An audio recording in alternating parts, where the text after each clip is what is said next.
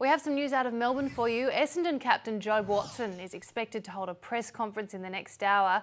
It comes after the AFL's anti-doping tribunal cleared all 34 Essendon players who were being investigated over their involvement in the club's controversial supplements program, and we will bring you that press conference live just as soon as it gets underway.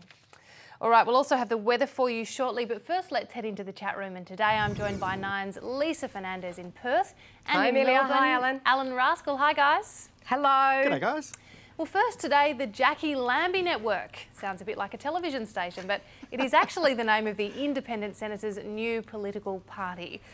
Formerly a member of the Palmer United Party, we know that Jackie Lambie's political career hasn't been without controversy, and after dramatically quitting PUP late last year, she has applied to the Australian Electoral Commission to register her own party to highlight Tasmanian issues. Now, she just needs party members, so she's turned to Facebook, where she's looking for Facebook friends to join her.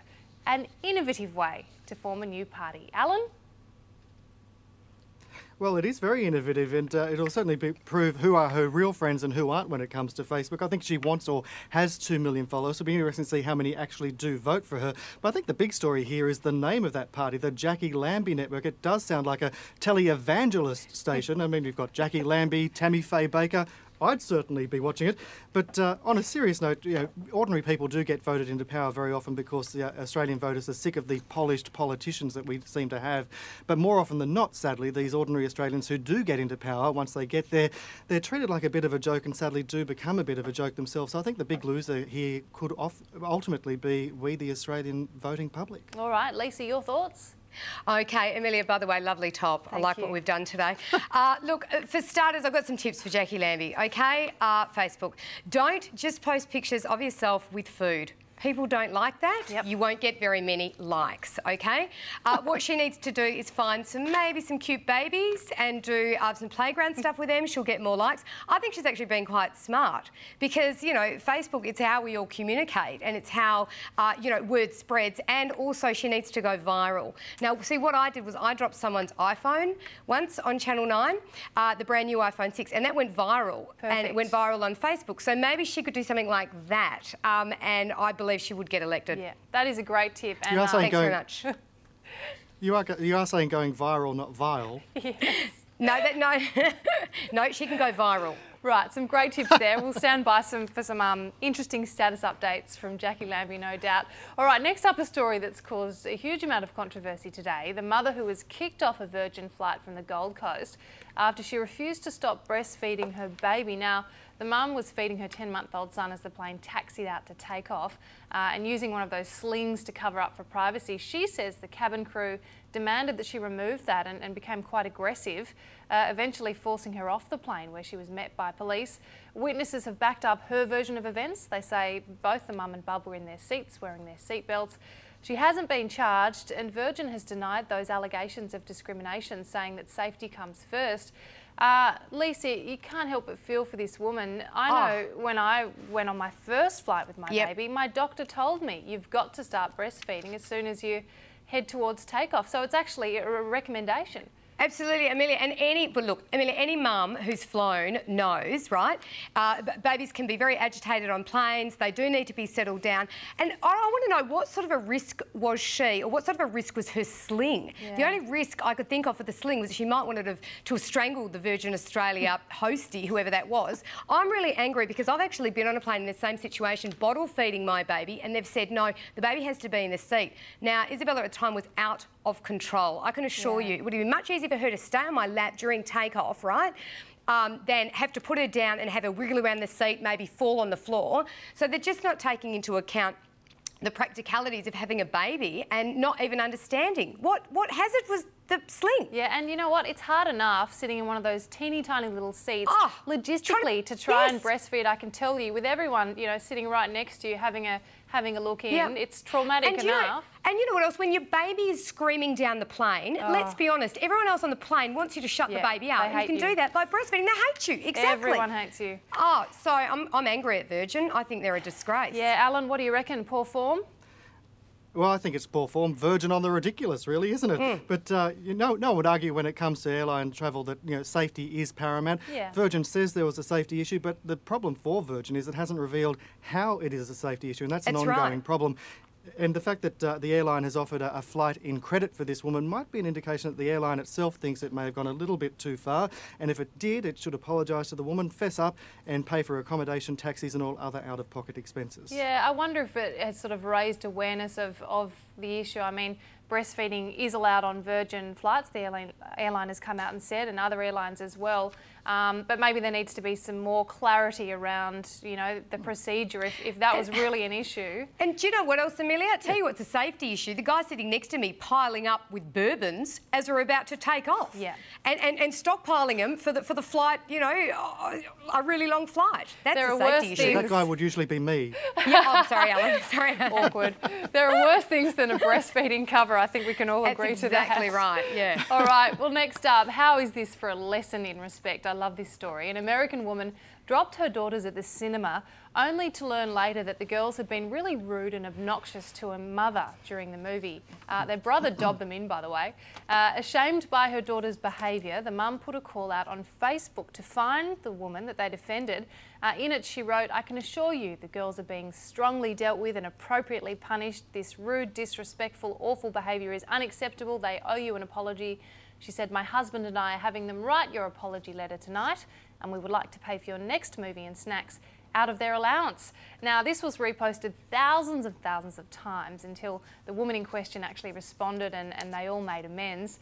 Alan, it's really a lesson those girls won't forget, isn't it? Absolutely, and what a great lesson it is to, I mean, all kids muck up from time to time, but it's great they've been held to account and taken to task for their actions. As you say, the golden part about this story is the fact that they've been made to apologise and have to pay for movie tickets for those they disrupted out of their own pocket money. So there's a good lesson learnt there, and I reckon in this self-obsessed me world, there should be a bit more of this type of tough punishment handed out, because nowadays kids don't even like the word no. Yeah, it's some tough disciplining, but good, I reckon. What do you think, Lisa?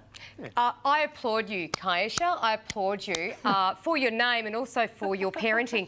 Look, kids these days can't do anything wrong, but they can't do anything wrong according to their parents. There she is, she's amazing. Can't do anything wrong according to their parents. Now, what it is, if your kid falls over in the playground, you'll immediately what? Blame the other kid. Well, it's probably your kid's fault, or they were both in it together.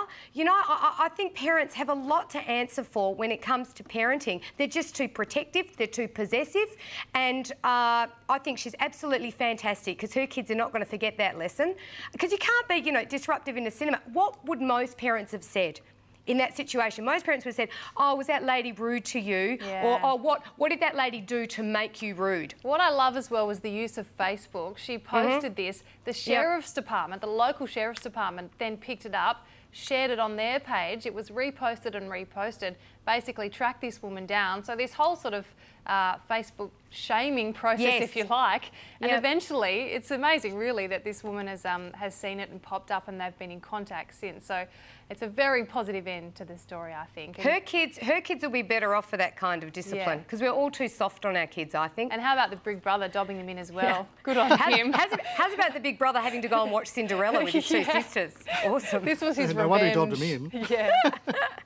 All right, well, finally today, are these the most beautiful people on Earth? Not us, these next people we're about to show you. British researchers have used computer science to create, that's not them either actually, the perfect male and female faces, and we're about to show them to you. The study was commissioned by Samsung and led by a facial expert. The ideal female featuring brown eyes and hair, big eyes and high cheekbones, while the perfect male has blue eyes, brown hair and a square jaw, and apparently they look pretty much like these guys. What do you think? I mean, we've been asking on Facebook for our viewers' thoughts, and Megan's written, there they are. These are the two people we're talking about, finally. This is our woman and our man. These are who British scientists think are the most attractive, perfect faces. Megan's written, isn't beauty in the eye of the beholder? My hubby is the most beautiful person to me. Oh, and Loretta said, Angelina Jolie looks pretty close to perfect. Lisa, I'll come to you first. What do you think of these perfect faces? Who's your pick? Yeah, Amelia, I don't know if that's wise to come to me first, but I will give my opinion now that I'm on chat room. Look, I think it's ridiculous. They're too perfect and, quite frankly, do absolutely nothing for me, OK? My perfect face, because you did ask me to send it in to you, which I did, is Khal Drogo from Game of Thrones, who is a mad hottie. Now, why do I like him? Because he's got weird eyebrows. He's a little bit different. He's a little bit... well, he's basically hot. Yeah, he's gorgeous. But he is gorgeous, but he's different, isn't he? He's not your normal kind of necessarily the chiselled features. He's got slightly weird, dangerous eyes, but I'm not even going to start because he's just so gorgeous.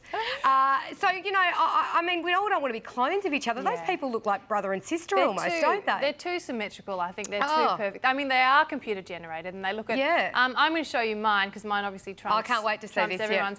This here is Captain Von Trapp. It's actually Christopher Plummer, the actor. Brilliant. Now, this may have been taken 50 years ago, but he still is, you know, it's the most handsome face probably most of us have ever seen. To all the women at home watching, you're welcome. Yes. That's my classic sort of perfect male face. Alan, I'm interested though for you, what was your pick for the perfect female? Well, look, as Megan said, beauty is in the eye of the beholder, but as every husband would say, the most beautiful person in the world, of course, is their wives. I did send in a picture, I don't know if it's there. It's the lovely Martine. There she is, the lovely Martine. She's gorgeous. Oh, look at that. She's just popping down the shops to buy some milk. Oh, look at her. Hang on a minute, Alan, if I knew you were going that angle, I would have sent in a picture of my boss here at Channel 9. I didn't. Well, he's got a perfect face. I feel really. I feel a bit shallow now after my Captain Von Trapp moment. Alan, you're just a lovely person. I'm also a bit old school too. I mean, who can go past the beautiful Linda Evans from 80s Super Soap Dynasty and her colleague Joan Collins? And what about Sophia Loren? And I'm not too big as a bloke to admit that blokes do still admire good looks in other men. I mean, who wouldn't want to be Daniel Craig from James Bond? So you also also found Captain Von Trapp attractive, is that? Oh, he's a very handsome man. Yeah. All right, I'm glad we established that. Guys, we'll have to leave it there. Thank you very much for your time and I'll chat to you next time. Thanks, Amelia. See you, Alan.